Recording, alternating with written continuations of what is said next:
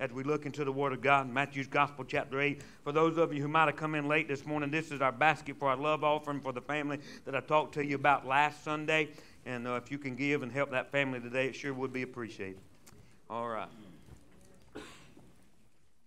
Hallelujah. Amen. Amen. Amen, amen, amen, amen, amen. Matthew's Gospel, chapter 8. Amen. Amen. Let's get in agreement. Amen. Let the Word of God get into us. Amen. Matthew's Gospel, chapter 8. Amen. If I could speak to you today about a subject or a thought, it would be the power of the spoken word. Say what? Say what? Power of the spoken word. Matthew's Gospel, chapter 8. Everybody say amen. Amen. Amen. Let's look at it together. Let's do something together, because I don't know. Maybe we need to read in concert today. You know what that means? Yes.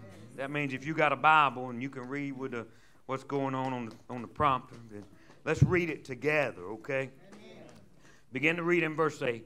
The Bible said, now when Jesus had entered Capernaum, a centurion came to him, pleading with him, saying, Lord, my servant is lying at home, paralyzed, dreadfully tormented. And Jesus said to him, I will come and heal him. The centurion answered and said, Lord, I am not worthy that you should come under my roof, but only speak a word, or speak the word only, and my servant will be healed. For I also am a man under authority, having soldiers under me, and I say to this one, go, and he goes, and another come, and he comes, and he comes, and to my servant do this, and he does it. And when Jesus heard it, he marveled, and said to those who followed, assuredly I say to you, I have not found such great faith, not even in Israel. And I say to you that many will come from the east and west, and will sit down with Abraham, Isaac, and Jacob in the kingdom of heaven.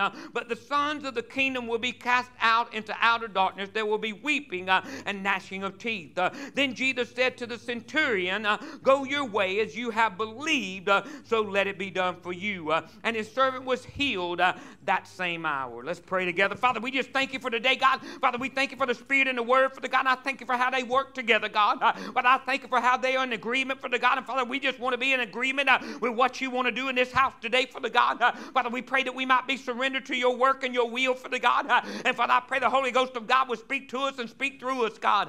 But I pray that the name of Jesus be blessed above every name. I pray you be glorified in every way, for the God. But I pray that you'd loosen the straps of our tongue, Lord. I pray you'd anoint us that we might be able to preach, to be instant in season, out of season, for the God. And I pray, God, the word of God will go forth in this house today, for the God. And Father, I pray it would sit down on hearts. I pray it would change minds, for the God. I pray it would transform us. Lord, I pray, God, there'd be a work in this house, for the God, that none could stay the hand of the Lord, God. I pray for the influence of the Holy Spirit, Lord, in such a way, for the God, to take this word and permeate us in our minds and our hearts today, for the God. Saturate us, God. Let it flow like the oil that come off of Aaron's beard, for the God. Lord, I pray today, for the God, that there be a move of the Holy Ghost in this house today, for the God. Lord, I pray the Holy Ghost would speak and have voice in here, God. And Lord, I pray, God, that we would hear the word of the Lord and what you got to say to the church today, for the God. Father, this is a new day, a new dawning, an opportunity, a time that you brought us to into the kingdom, God. And I pray, God, that we follow you and we chase hard after you, God, and what you want to do and how you want to do it, God, that you might be seen, that evidence might come, that a witness might be brought forth, for the God, that testimony might be of us, that we serve the true and the living God, and there's no God like our God. Father, we love you. We commit this word into your hands. It's in Jesus' name we pray. And amen and amen. Everybody, please be seated. Matthew's Gospel, chapter 8. The Roman centurion. The Bible said in verse 5, now when Jesus had entered into Capernaum, a centurion came to him, pleading with him, beseeching him, saying, Lord, my servant is lying at home, sick of the palsy, dreadfully tormented. Jesus said to him, I will come and heal him. The centurion answered and said, Lord, I'm not worthy you should come under my roof. Only speak a word and my servant will be healed. He said, for I also am a man under authority. As we look in this passage of Scripture today, we find the Lord Jesus Christ has come back to Capernaum. Now, I want you to understand that Capernaum was situated on the north shore of the Sea of Galilee in such a place that Magdala would be on the northwesternmost point, and then the place where Jesus had fed the 5,000, the place where he preached the Sermon on the Mount, the place where he restored Peter after, in John's Gospel chapter 21, after he had denied the Lord Jesus 3 times. That place was about 3 miles from Magdala, and if you went about 3 more miles, you would come to a place called Capernaum, and that was Jesus' home base for ministry when he was doing the work and the will of God his Father. You remember, he was born in Bethlehem, he was raised in Nazareth, but he had a home base of ministry called Capernaum, and many miracles and signs and wonders Jesus did in this town of Capernaum.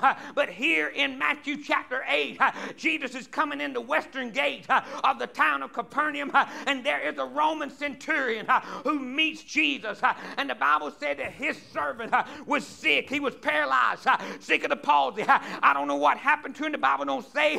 Maybe a stroke. I don't know. All I know is that he was sick, grievously tormented.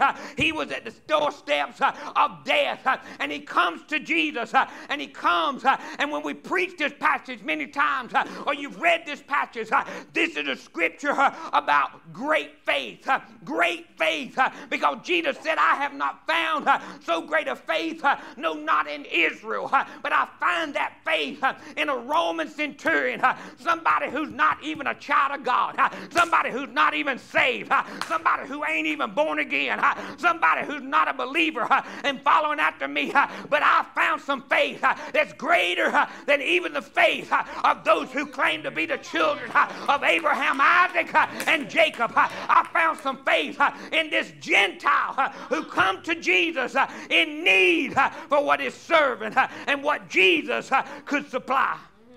Because he knew, the Bible said in Luke's Gospel chapter 7, that he heard that Jesus was coming. He heard that Jesus could heal.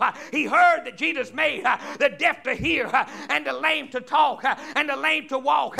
He heard that Jesus had healed blinded eyes and cleansed the leper and raised the dead back to life. I just wish somebody would talk about him sometimes. Somebody give him glory for what he's done. Because if it wasn't for the Lord Jesus Christ, I don't know about you, but I know where I'd be. But thanks be unto God. I'm thankful today that he had mercy on me. I didn't deserve his mercy. I wasn't worthy of his mercy. But God has so great a grace that met me on the road of life, took me up out of the miry clay, washed me with the blood of Jesus, changed my life, wrote my name down in the Lamb's Book of Life. I got to tell somebody about what Jesus has done for me.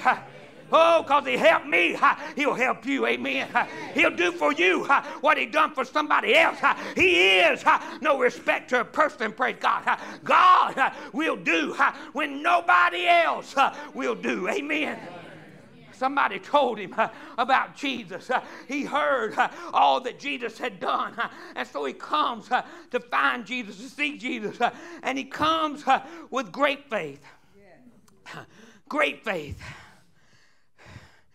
But there's 2 things, because Jesus, the Bible says, marveled at what he said. He marveled. Now listen to me. That word marveled means shocked. Now, if you're going to shock Jesus, you done something now. Now, I ain't talking about shocking me. I ain't talking about shocking you. I ain't talking about opening my eyes. I'm talking about causing us to be wonder and wide-eyed. He shocked Jesus. Marveled. The only other time that I read in the Gospels that Jesus marveled was in Mark's Gospel chapter 6. He marveled at the unbelief of those in Nazareth, his own town where he was raised, that they would not even believe in who he said he was. He marveled at their unbelief. But now he's marveling at such great faith. This question come to my mind. Why did he marvel?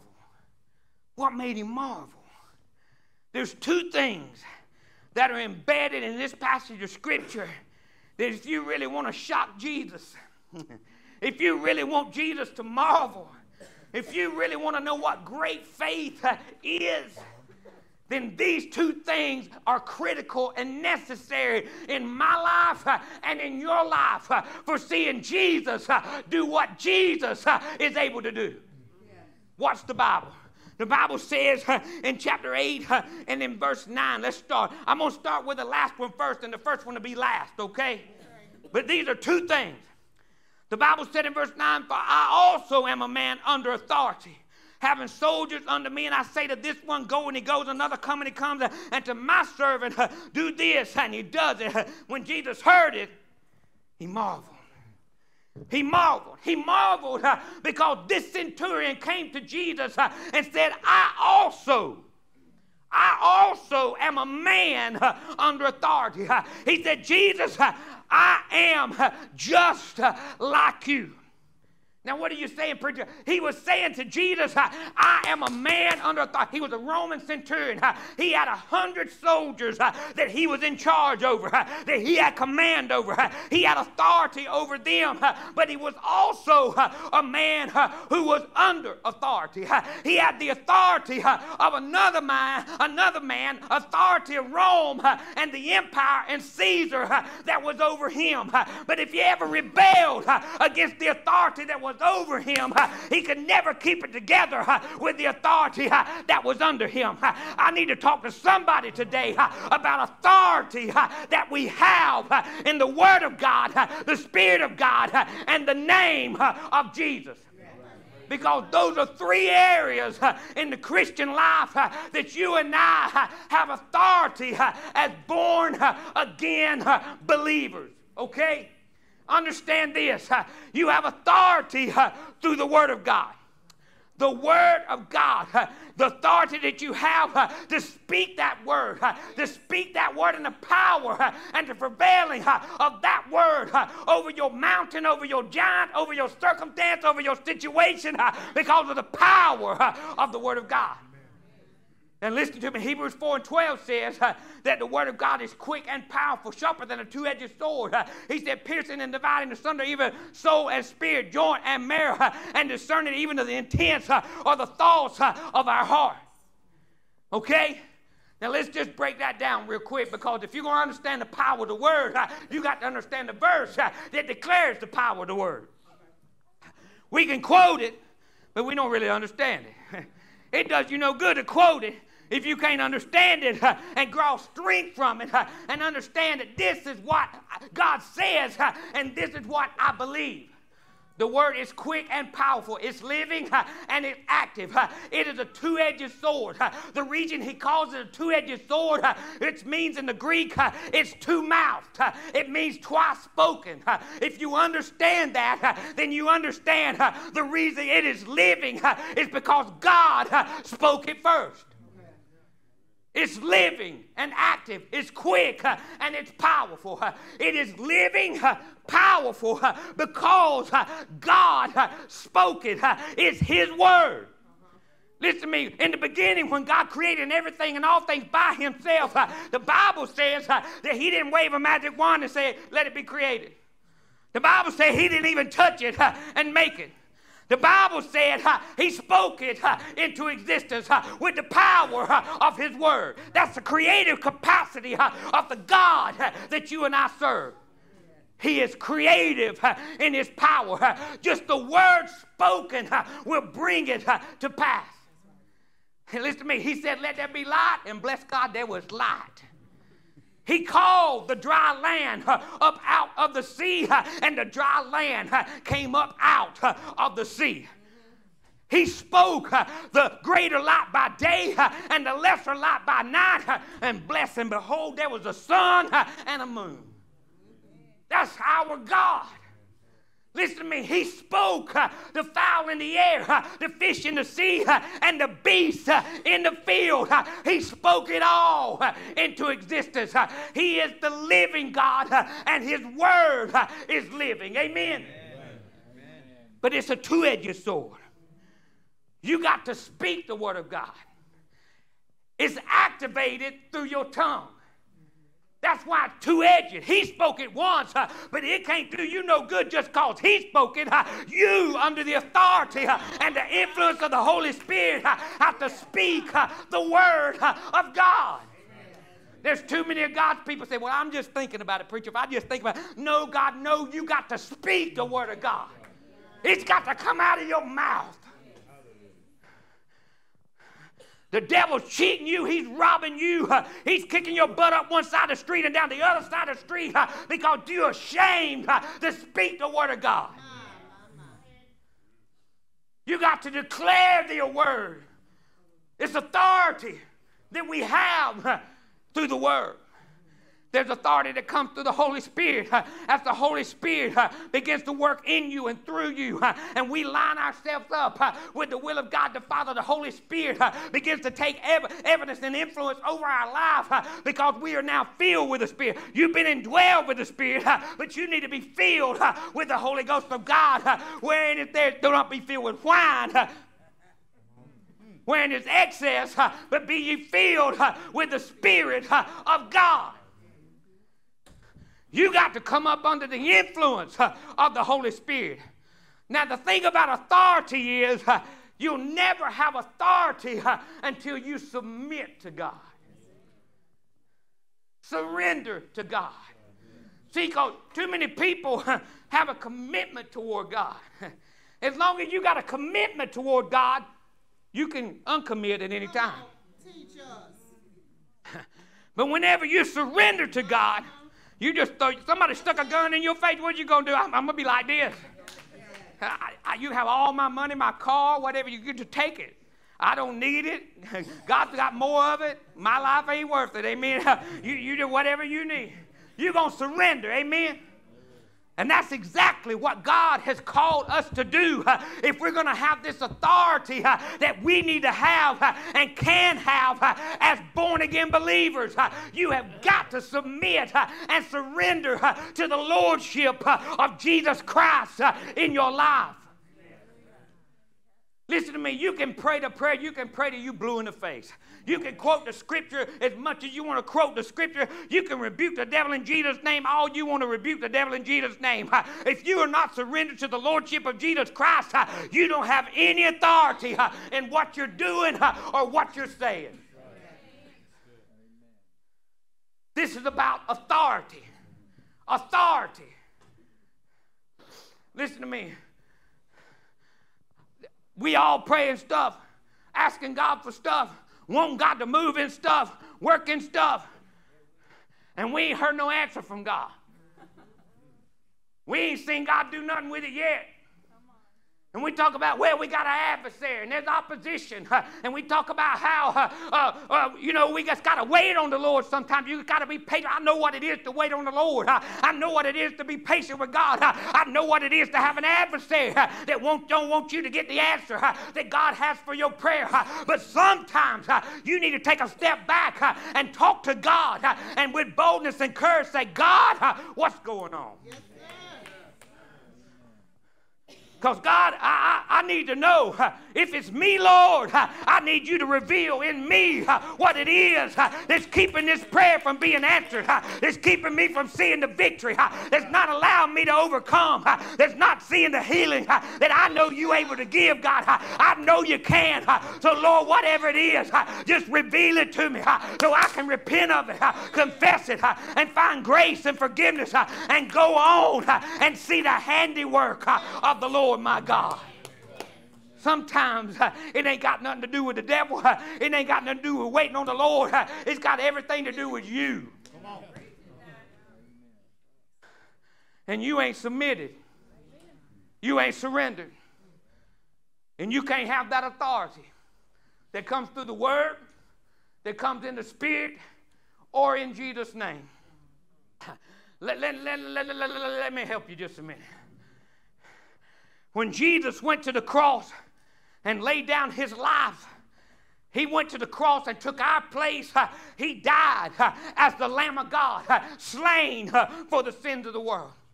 He laid his life down. He became sin for us so that we might be made the righteousness of God in him. He took our place as the Lamb of God.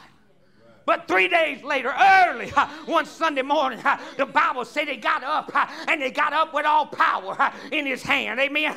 He got up, and he got the keys of the kingdom, and he took them away from the devil. And now, the Bible declares in Matthew 28, he said, all authority has been given to me in heaven and on earth. Bless God.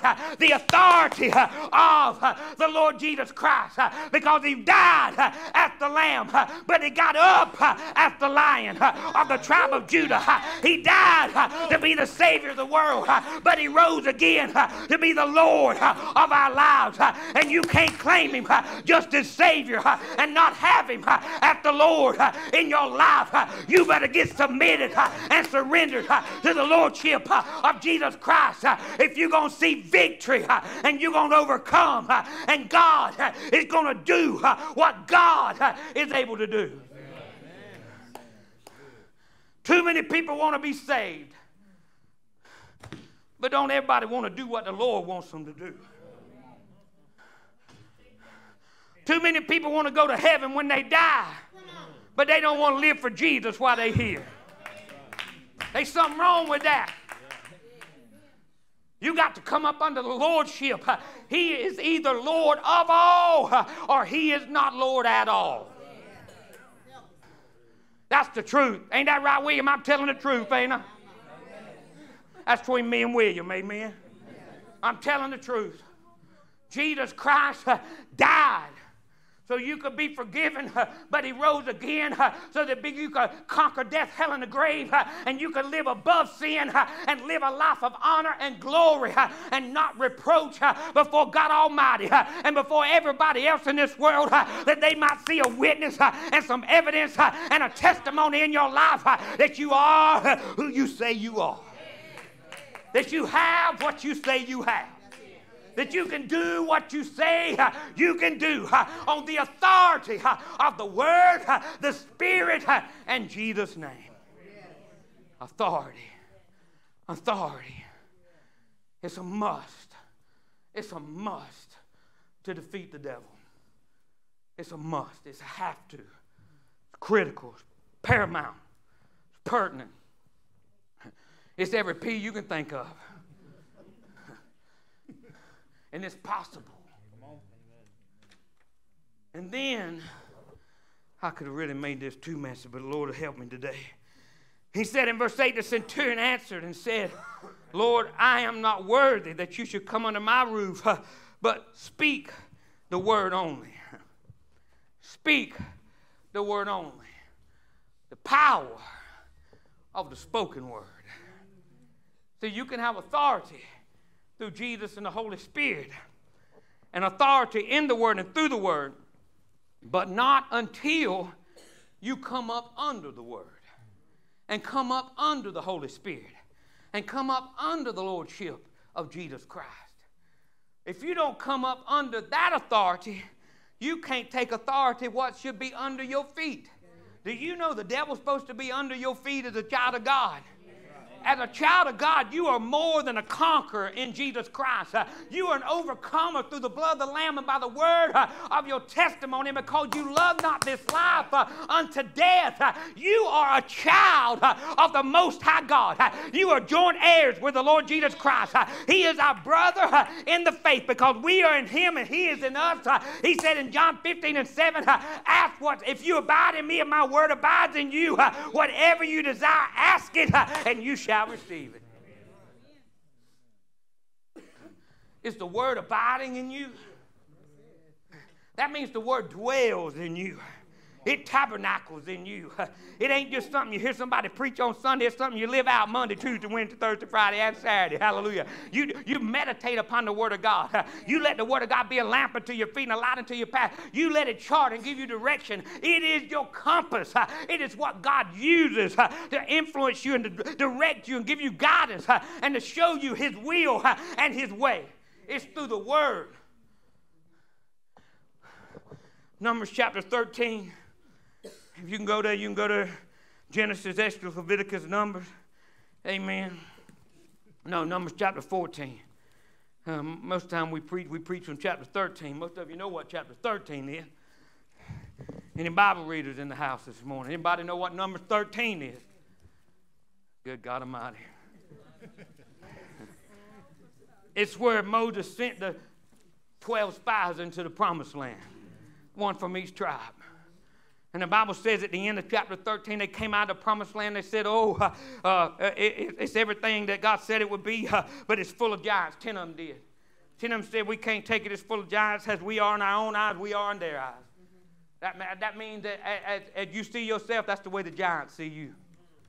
As you say about yourself, that's the way the giants say about you. And so they said, we can't take it. But Joshua and Caleb rose up and said, oh, yeah, we can. Let's go take it now. Right now. We didn't got to wait. God said it's ours. Rise up right now and we go in and take it. But the Bible says, beginning in chapter 14, that the people wept and they cried, all the congregation. They wept and they cried, and because they said, why did you bring us out here in this wilderness to die? They said, we could have died in Egypt. We could have died in this wilderness. Why did you bring us all the way out here? And then the Bible says that they said, let us get us another leader. We don't like the man of God, Moses. We need to find another preacher. We need another preacher. Somebody preach us what we want to hear, what we want him to say. We get another preacher, we'll be all right. He'll take us back to Egypt. We just want to go back to Egypt, and we need somebody to take us back across this old Red Sea so we can get back to Egypt, back to who we was before we ever met this man named Moses. I think somebody had forgot how good God has been to you. You forgot what God done for you. Can you remember when you was in Egypt? You done come too far. Too many people done moved too far in grace. They done forgot where God brought them from. Praise God. When you was in Egypt, you didn't have enough. That's where you was at in Egypt. They didn't never have enough. They was always running in lack. They never had plenty. They were always at the bottom of the barrel. They were always needing more. You remember when the Egyptians made it hard for them, and they took away the straw, and they had to go get their own straw to make the brick and to make the bricks out of the mud and the straw. And they were always coming up lack. They were always living in a place of little to nothing, and they didn't have enough. And then God delivered them. Oh, hallelujah. That's for us, it's like being saved. Hallelujah. God delivered them out of Egypt. Amen. Brought them out with the blood of the Lamb. Amen. He brought them out. And then he took them through the Red Sea. And through the Red Sea for us, the New Testament says like baptism. They come through the Red Sea, amen. They're on the other side of the Red Sea, and God has taken them somewhere. But now, instead of not enough, they got just enough. Just enough. Just enough because God is providing for them every day. Every day they go outside the tent door and that manna, that miracle bread comes down from heaven, that wonder bread laying on the ground. Out there all over the place, they gather it up. They're making whatever they need to eat that day, and the next day, God comes again. That wonder bread falling out of heaven. That miracle manna coming down every day because God wanted them to come to a place of dependency and trust and leaning on Him and to know that God will provide and what God provides is sufficient for today. Take no thought for tomorrow will take thought for itself. God has you today. Amen. But God was taking them somewhere. And it wasn't just to a place where just enough. It was to a place called more than enough. It was to a land flowing with milk and honey, a land of plenty. It's a land that was in abundance. It was a land where the grapes were so big that two men had to tote them on a stick between their shoulders when they came out of the promised land. That's what God was carrying them to. But listen to the word of God. The Bible says in verse 26, chapter 14, and the Lord spoke to Moses and Aaron, saying, how long shall I bear with this evil congregation who complain against me? I have heard the complaints which the children of Israel make against me. Say to them, as I live, says the Lord, just as you have spoken in my hearing, so I will do it to you. Did you hear what he said? You need to underline that. Just as you have spoken in my hearing, so will I do it unto you. Just as you have spoken, so will I do. Just as you have spoken, so will I do. You say, how did God get to that place? The Bible says that after they complained and murmured against God, that Moses interceded. He went to petition God. He said, God, forgive them of their iniquities. God said, I will forgive them of their iniquities. He said, I will pardon their iniquities. In verse 22, he said, but they have tested me these 10 times. 10 times. 10 times. 10 times. God had forgiven them and blessed them. Forgiven them and blessed them. Forgiven them and blessed them. Forgiven them and blessed them. 10 times. God had pardoned their iniquities to the point where God said, I've had enough, and he changed his mind. God reserves the right to change his mind. He's God. He can do that. He said, I swore to your fathers. He said, but I done changed my mind. He said, I ain't going to do it for you. I'll do it for the next generation, but I will not do it for you. Your carcasses are going to fall in this wilderness. You're going to die in this place. Listen, he called them an evil congregation. Listen. These are church folks. This is the saved bunch. This is the ones supposed to be walking by faith and not by sight. This is the ones that he brought out and called his own and said, you my people, and I'm your God. And then he called them an evil congregation. He wasn't talking about the dope dealers and the dope smokers and the drunkards. All that's wrong, but he wasn't talking about them. He wasn't talking about the fornicators and the adulterers. That's wrong too, but that's not who he's talking about. He wasn't talking about the gossipers and the liars and the cheats and the stealers. That's wrong, but that's not who he's talking about. He's talking about those who claim to know him. Claim to be his own. He said, you evil congregation. You say, how in the world could God call them evil? What had they done? Read the next line. He said, who complain against me? Who complain against me? That's why I called them evil. Well, God Almighty, what's God saying about us?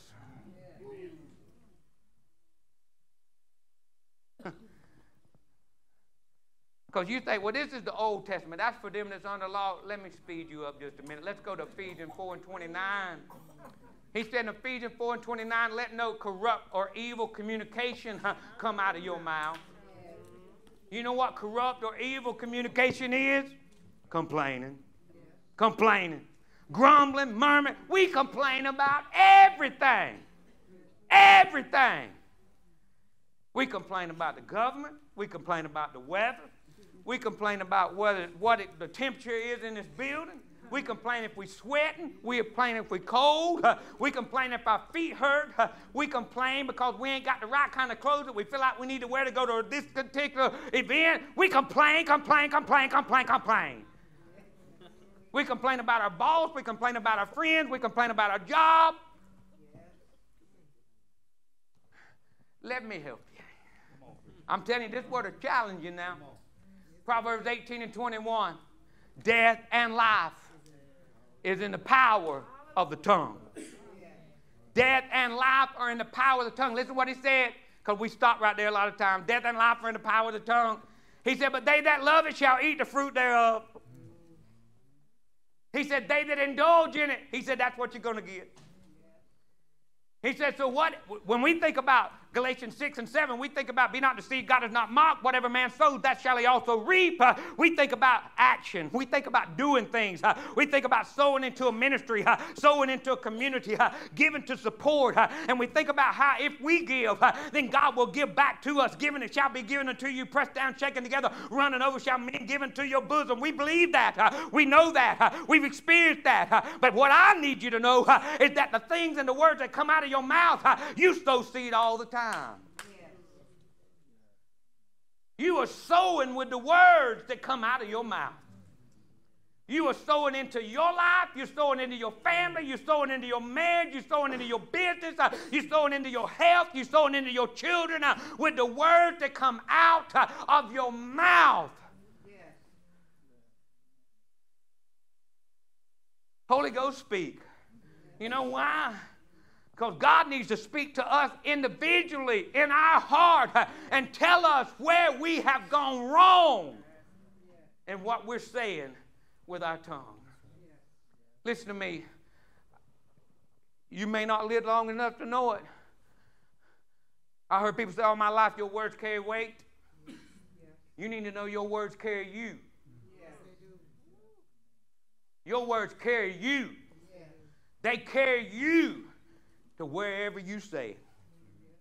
Whatever comes out of your mouth is where you're going. That's your future.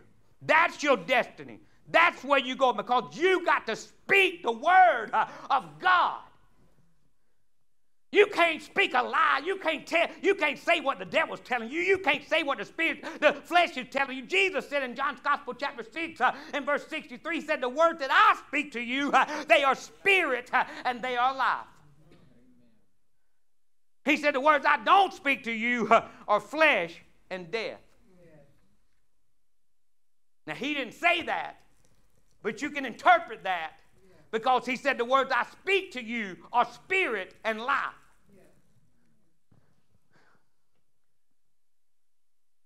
You and I have to speak into our circumstances, speak into our situation, speak the word of God. You got to speak to your mountain. You got to speak. When David was running on the battlefield to face the giant Goliath, the giant looked at David and spoke to him, but then David turned it around and spoke to the giant. And when David spoke to the giant, he said, you come to me with a sword and a spear and a shield, but I come to you in the name of the Lord of hosts, the God of the armies of Israel, whom thou hast defied. And this day the Lord is going to strike you down, and I'm going to cut your head off, and all the carcasses of the camp of the Philistines shall be fed to the fowl of the air and the beast of the field. That's what David had to say to the giant. Because David spoke from the voice of truth into his situation, into his circumstance. Too many people, my friend, are not speaking the word of God. They're speaking from a fleshly perspective. How many times have you ever heard somebody say, oh, it ain't never going to get no better? My marriage is dead. It ain't never going to survive. It's over with. It's finished. My health, my granddaddy had cancer. My daddy had cancer. Cancer's going to take me out. That's what people say. That's words of death coming out of your mouth. You got to turn it around. You got to break the curse, because blessing and cursing, listen to me, this is what James said. James wrote almost a whole chapter in the book. He only wrote 5 chapters, but chapter 3, almost entirely is devoted to the tongue. You know what James said? He said, you can't tame the tongue. No man can tame the tongue. He said, you can't do it. He said, men have tamed great beasts. He said, look around at what men have done and what they have tamed and how they have taken authority over big old elephant. You see elephant in a circle. Elephant doing what that little old man telling him to do. That lion, that tiger, ferocious that they are, have been tamed by a man. He said, but that little thing right there, that little red muscle on the inside of your mouth, listen to me, do you know why God gave you lips and teeth? Because he put that muscle that no man can tame in a cage with a closed door.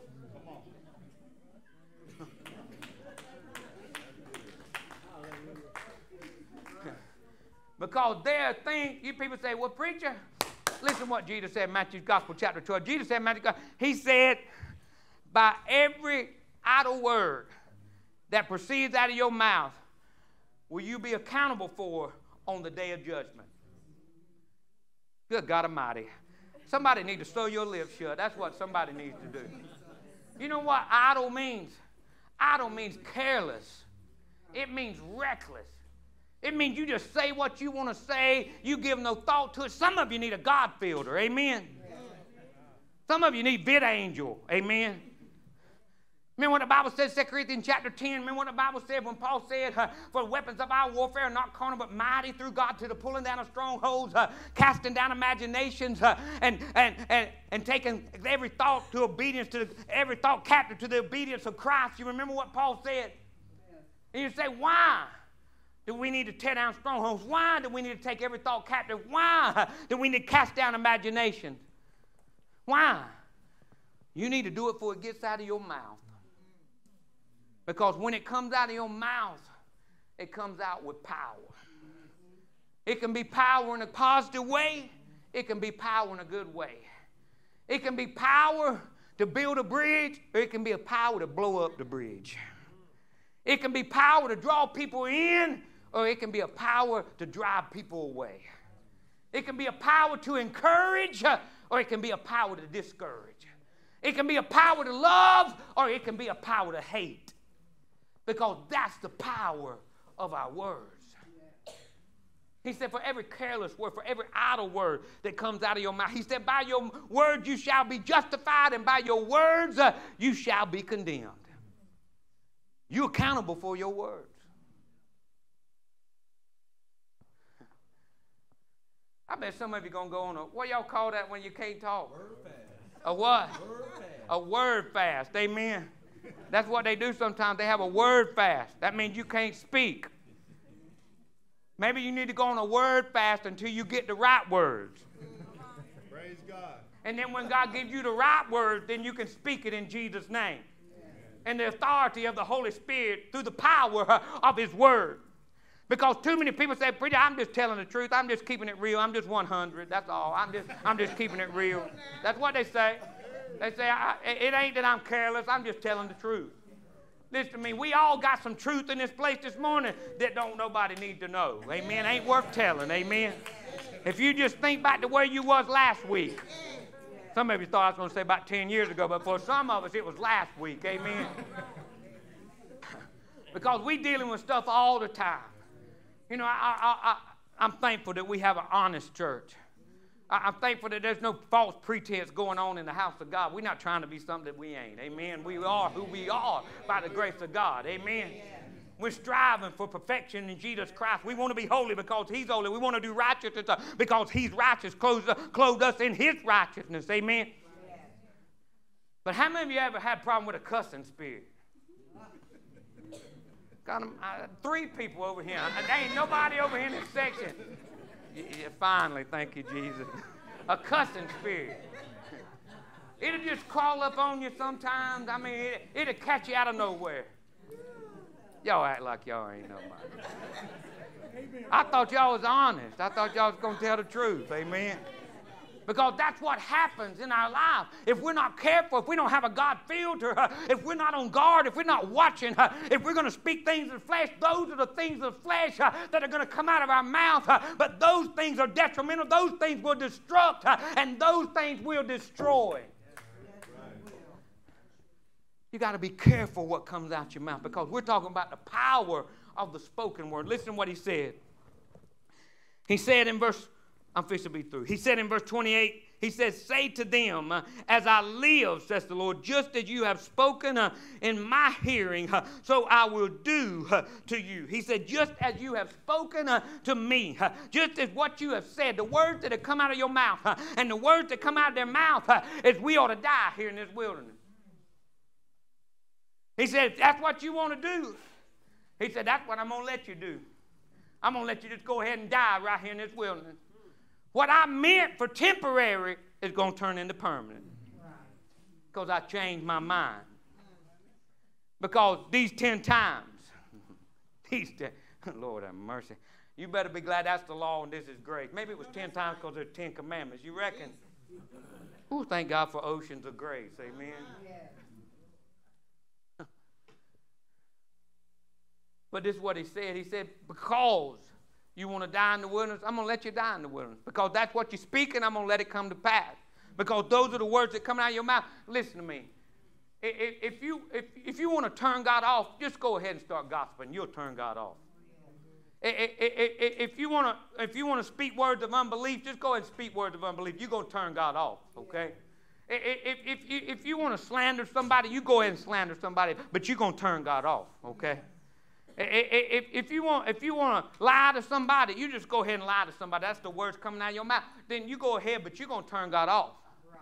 And let me help you now, because if you turn God off enough times, you're going to tick God off.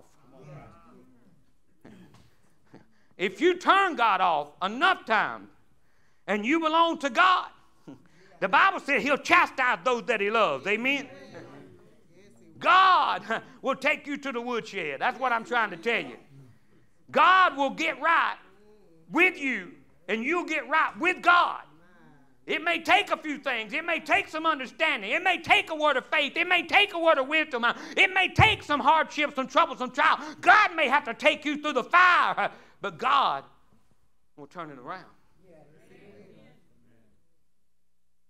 Let me leave you with this right here, because this is so important, okay? The closer you get to the promise of God, the closer you get to the plan of God, because God has a plan and God has a promise, but the closer you get, the less you need to say. John's Gospel, chapter 14. Remember, we're talking about the spoken word, what comes off our lips. Good God Almighty. He said in Matthew 12, he said, out of the abundance of the heart, the mouth speaketh. It's not a tongue problem. It's a heart problem. Out of the abundance of the heart. That means the overflow of the heart, because what's flowing out, who's coming out? It's not a tongue problem. You say, preacher, I need a miracle. No, you need to grow up in Jesus. That's what you need to do. You need spiritual maturity more than you need a miracle from God. Because when you was a child, you spake as a child. You understood as a child. You thought as a child. But when you became a man, you put away childish things. John's Gospel, chapter 14, Jesus is with disciples in the upper room. He's had supper with them, what we refer to as the Lord's Supper, the breaking of the bread, the instituting of the wine for his blood. He's going to lay down his life. That's Thursday night. He'll die tomorrow on Friday. He takes a basin of water, a towel, girds himself, gets down and washes all the disciples' feet.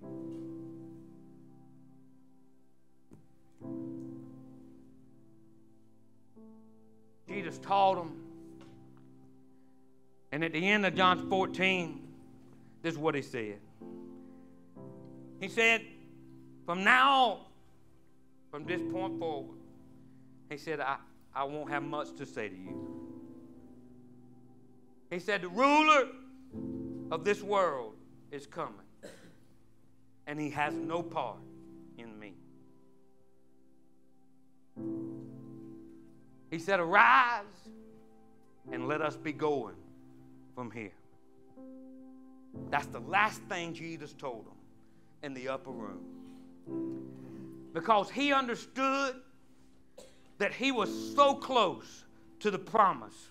He was so close to the plan of salvation being fulfilled and what God the Father had sent him for. Does anybody know that he was sent to die? He came into this world to die, to lay down his life. The cross was on tomorrow. It was the next day. He said, I don't have much to say. Can you imagine all that Jesus was going through? Can you imagine everything that was in his spirit? The heaviness of heart, knowing that he would be persecuted, beaten with a cat of nine tails, the beard plucked from his face, mocked and spit upon, cussed for you and I, that Jesus would go to a cross. They would put nails in his hands and his feet, suspend him naked between the heavens and the earth, and there he would be railed upon and mocked and die in our place. But he said, I don't have much to say. Because if I say something, I sure don't want it to be in the flesh. I don't want it to mess up the plan of God. the plan of the Father. Because the promise is so close. It's so close. Whatever God promised you, whatever God spoke to you, whatever God told you would come to pass, the closer you get to it, you better get quiet. You better hold your tongue. Just so we're on the same page and you understand what I'm saying, you better shut your mouth. You better shut your mouth. Because the words that come out of your mouth, the power of the spoken word, can elevate you to the place and the purpose that God has for you, or it can set you back and you can end up permanently in a place that God meant to be temporary in your life.